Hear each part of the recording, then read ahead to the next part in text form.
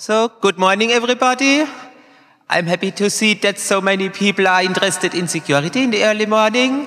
So, let's start. You probably know me, Christian Boltz. I'm the AppArmor maintainer in openSUSE and also upstream for the user space tools. And so, let's just start. What does AppArmor do? Well, basically, the answer is simple because it allows applications to do only what they are supposed to do and deny everything else.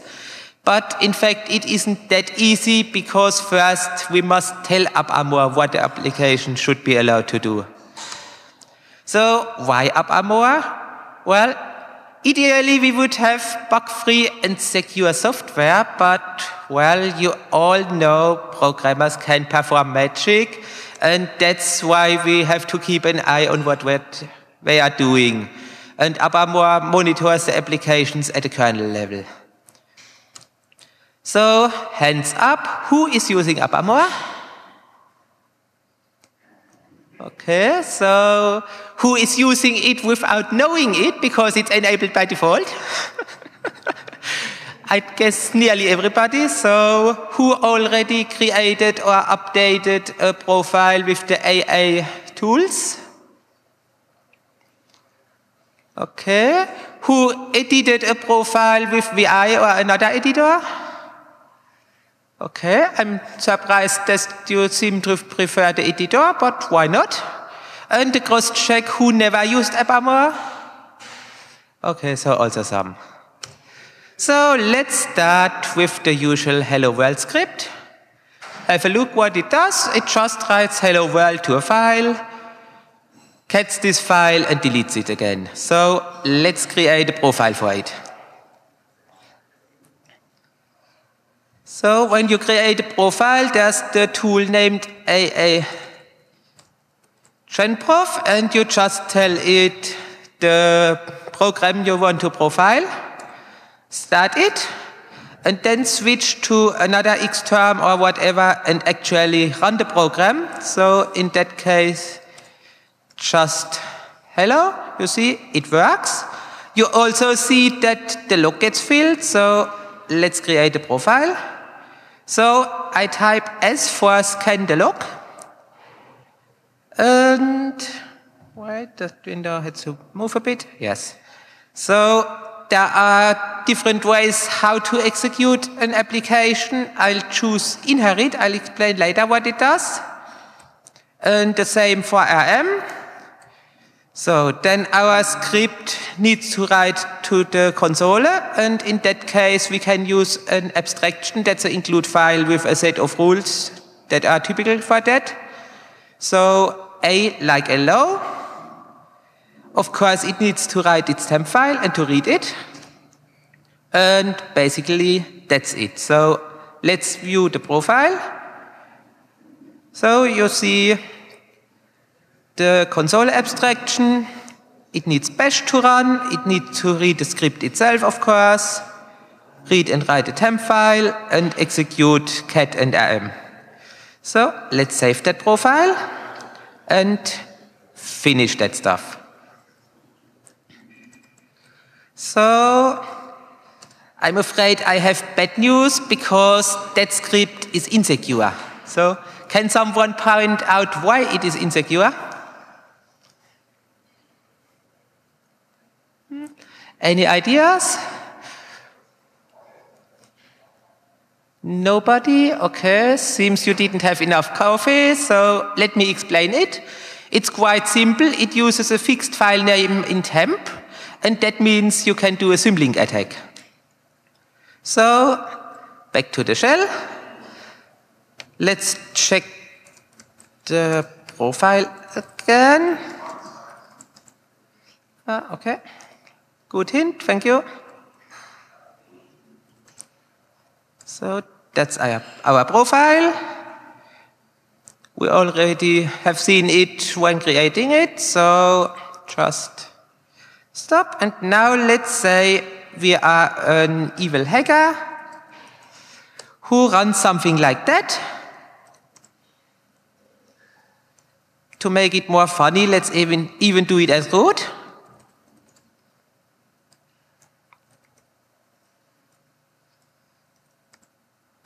So we now have a symlink, and if we now run the hello world script again, it will just say permission denied. And you can also see it in the log.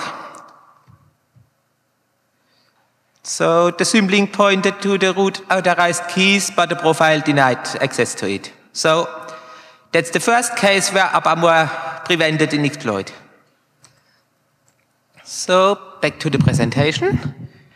And let's see, what does AppArmor do in detail? So it monitors and restricts file access. We have already seen that.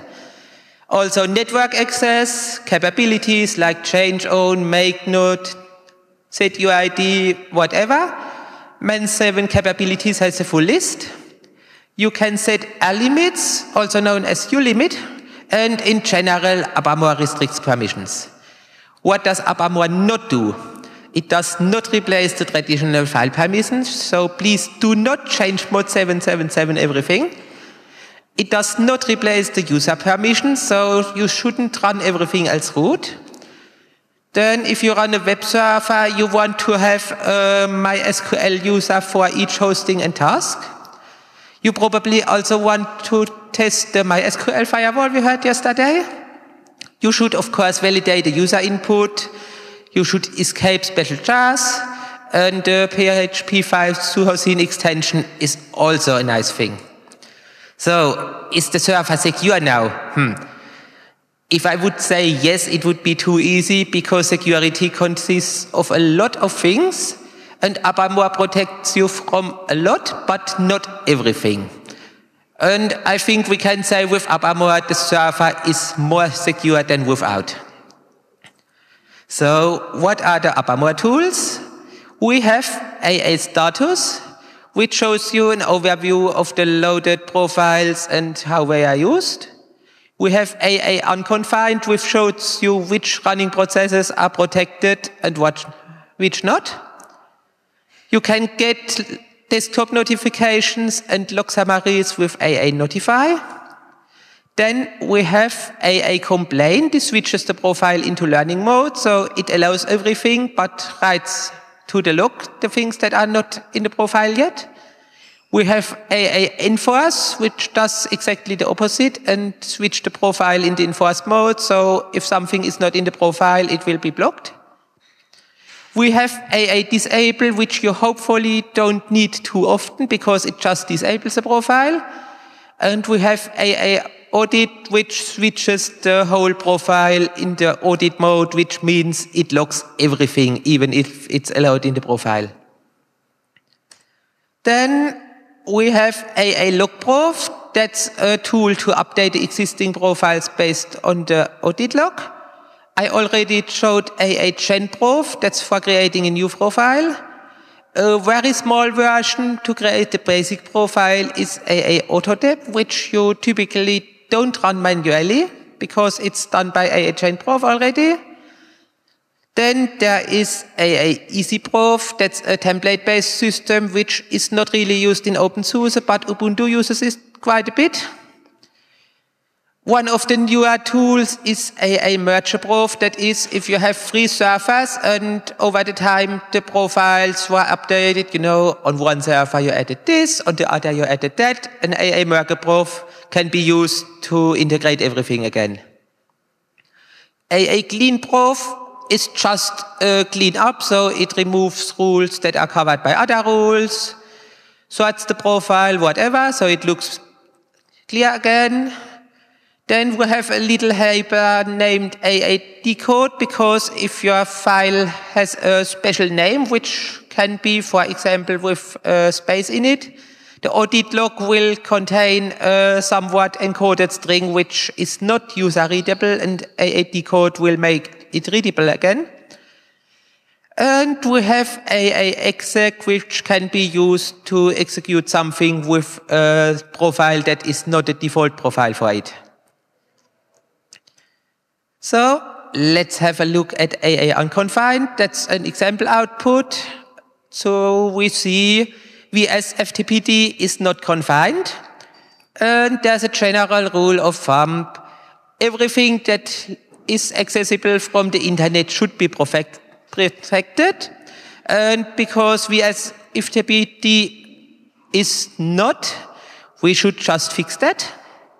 And yeah, as I already showed with the Hello World script, the best method to do is 2x terms. In the first, you run a genprof. In the second, you actually use the application. And the usual tactics is first just do a start and stop, and then update the profile the first time. That means you don't get a too big log. Get the basics in the profile. Then in the second step, you use the application, scan the log again, update the profile, and so on. And when you have done that, you probably might want to run the profile in the learning mode for some time, because usually you don't get everything in 5 minutes. So let's just create that profile.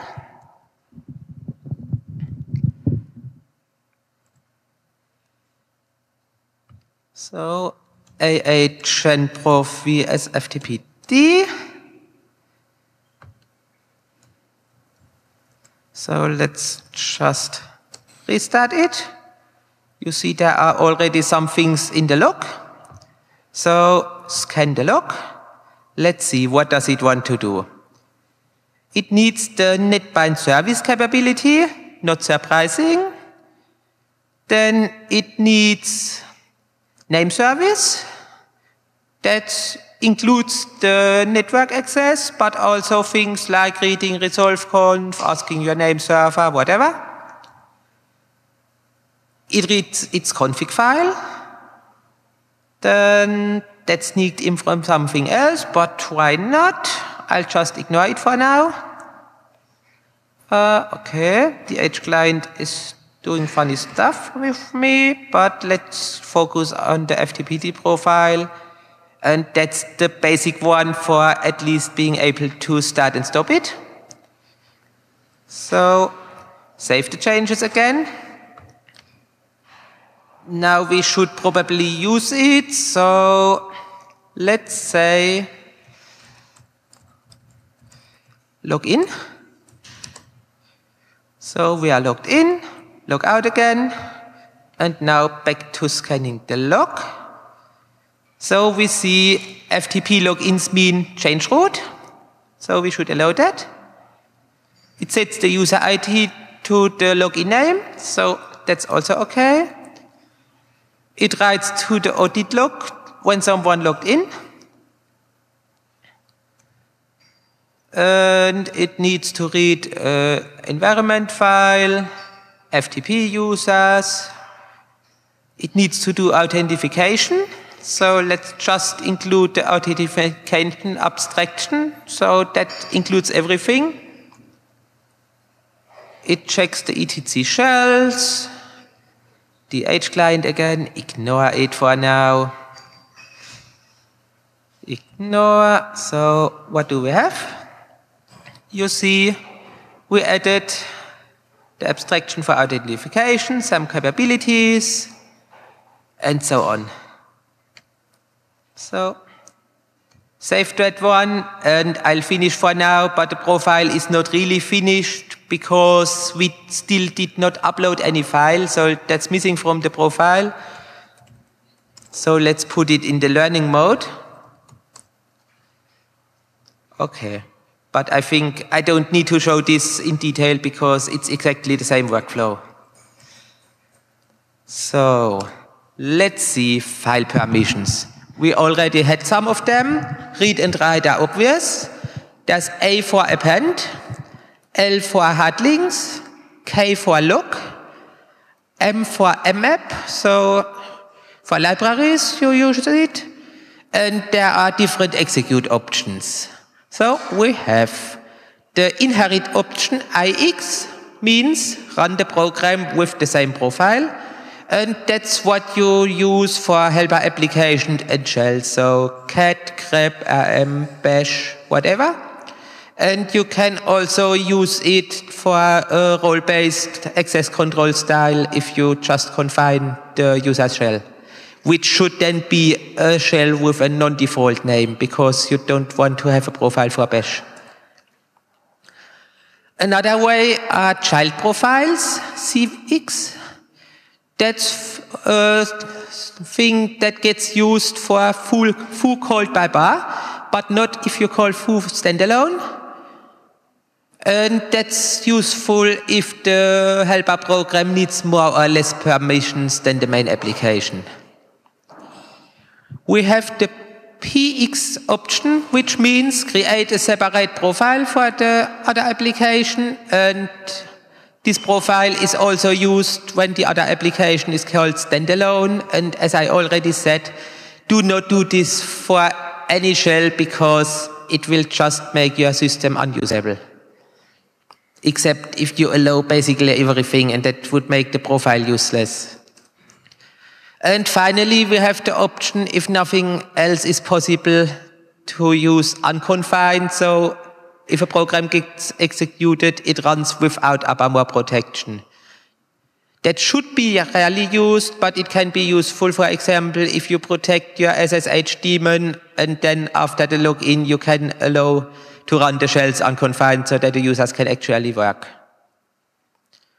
There are also fallback rules like PIX, PUX, and the same for child profiles, which means for PIX, if a profile exists, use it, and otherwise fall back to the current profile. And I think the other ones are obvious, so I don't need to explain them in detail. There's also the option to apply a name to a profile and use named execute rules. So you can say you use a short name for the profile, like I show with profile ping and then the path. So it will still apply to ping, but it has a short name, so it's easier to refer. And the rules look like what you see in the bottom right, so just the arrow and the profile name as target. So you can call separate helpers with the same profile, for example. Then there's another thing with execute rules. You can decide if you want to clean the environment variables like LD preload and so on. In general, you should do that because it's more secure. That are the uppercase rules. And if you really need LD preload and so on preserved, then use lowercase execution rules. So there are also other rule types, like network, we already have that, and the newest kernel code also supports dbus, mount, signal, ptrace, pivot root, and Unix sockets. But that stuff that is currently only in the Ubuntu kernel, so we promised to upstream it, but didn't have time to do it yet. So just a small look at the audit log format again.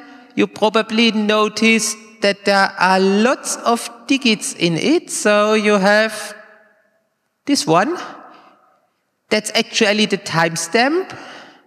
And if you want that in a human readable way, you can just use date -d at and then the number, and that will convert it to something a human can understand.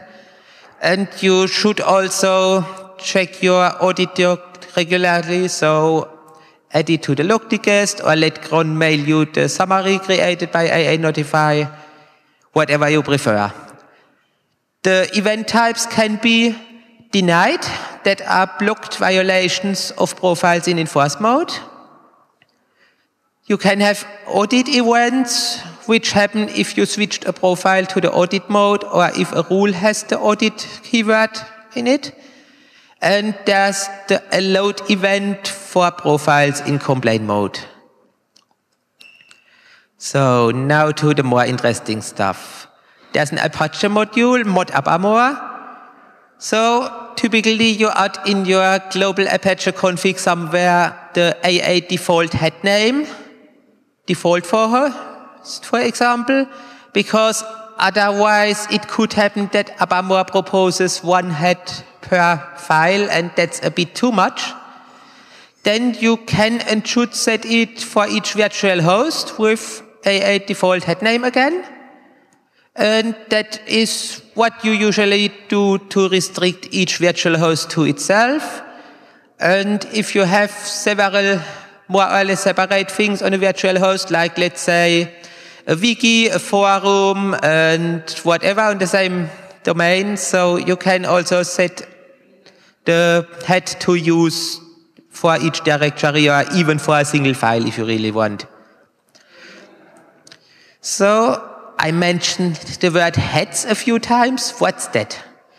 Heads are similar to subprofiles. The difference is that an application can switch between them easily. There's the change head call in the lib AppArmor, but you can also just write to a file in proc if you really want.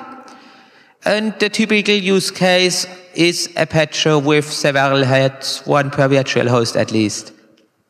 And that's the syntax. So how does it look in practice? For example, for my own homepage, as the base configuration first, include the common abstraction stuff like error pages and whatever. Then allow to read the password for accessing my web statistics. Of course, allow reading everything in the document root. Allow write access to the logs.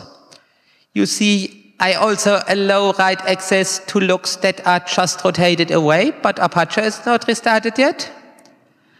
Then read the access statistics, write access to the temp file for like PHP sessions. Yeah. And you want to create that snippets with a script because you need it for each virtual host, and doing it manually, no thanks. There's a special head named handling untrusted input that is used when Apache is just idling around.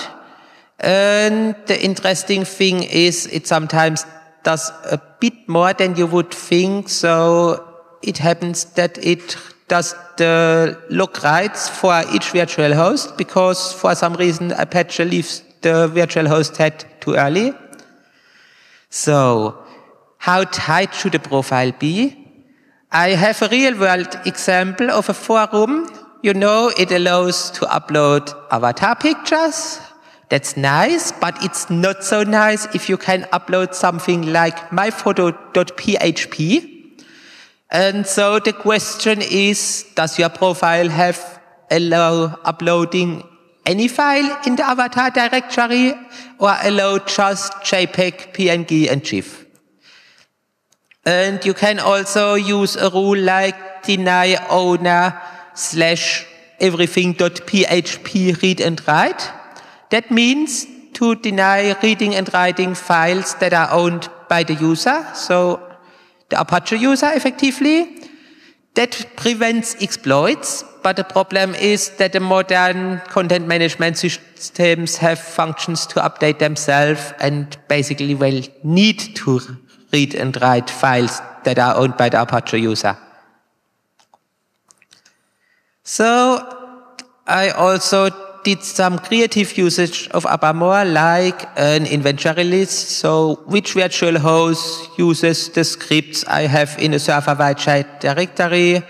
Which virtual host calls sendmail? You can also use it as a debugging tool if you want to find out which files an application reads and writes. It's probably easier to use than strace in some cases. An important detail is the PS set aux. So the uppercase set will include the current profile a process is using. So you can, for example, see for the Apache processes in which virtual host it is currently. That's good if you wonder, what is this process doing with an eating CPU or something like that? And another funny example is read-only root access for doing backups. And that looks like that. Basically, it consists of two parts. First, I have the SSH key in the authorized keys with the restriction command root bin async shell. So the key can only be used to execute this one command.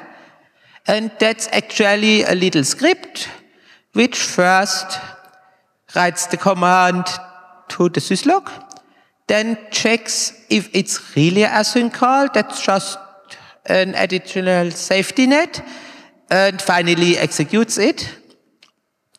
And the second part is the profile. So the short version is it allows to execute async with inherit, so with the same profile. It also allows to execute lookup, bash, and grep that's needed by the script. And it allows reading stuff in etc home. And yes, you probably want to add some other directories there. But I think you get the point. So it can't write anything. So maybe some of you heard I was at DebConf also. So is there any relation between Debian and openSUSE? Well, I'd say it depends how you turn it. But to be more serious, I helped the Debian people a bit to get started with AppArmor. And if everything works out, we'll now be in Cape Town and work on a profile repo for cross-distribution profile sharing. So everyone benefits. And we shouldn't forget Ubuntu because some other AppArmor developers are working for Canonical. So there's a final profile I will show. I don't recommend to use that style because, well, as you can see, it's not too readable. So what does this do? First, there's the file rule. That means allow all file access. Yeah, that's the real bug of this profile because you should not do that because then you need to start to use deny rules to create exceptions. So I think I'll just show what we do. So as I started, the global file rule is the bad idea and then we have to add some exceptions. So have a lot of fun. First, we deny writing to files directly in the proc directory. Then the next rule is the most funny one. We deny writing to everything instead of proc number, so the proc PID, or proc SUSE. So these two are allowed, and everything else in proc is denied. And then it goes into the detail even more, so effectively it denies everything that is in proc SUSE, but not proc SUSE kernel SHM something. So the bad thing is, this is not something I made up, this is something that is used in the real world, and that's the reaction.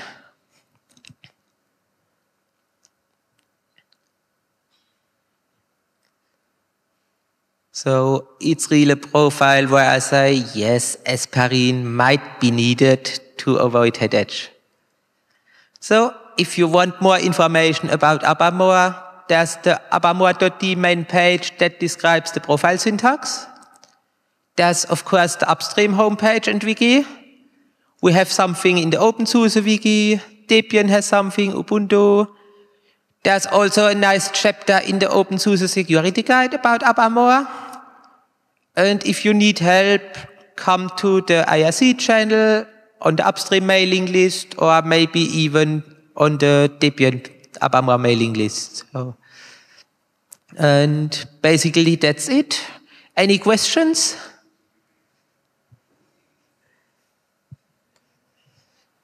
Okay, wait for the microphone, please.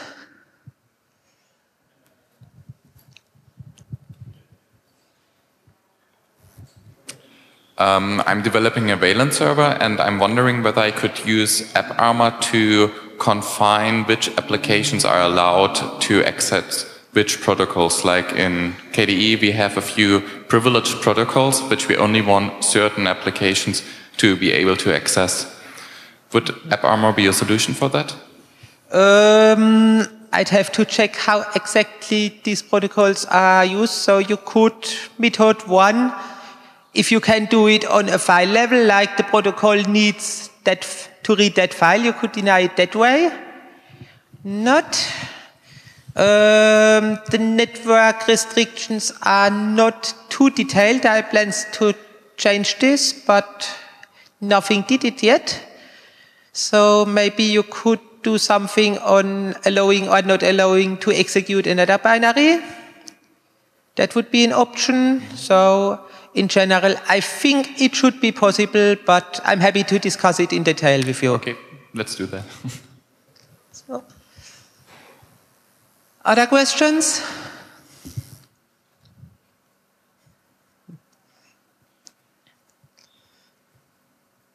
Okay, doesn't look so. So I'm not sure. Did I tell you everything, or are you still just lacking coffee? So, anyway, thank you for listening.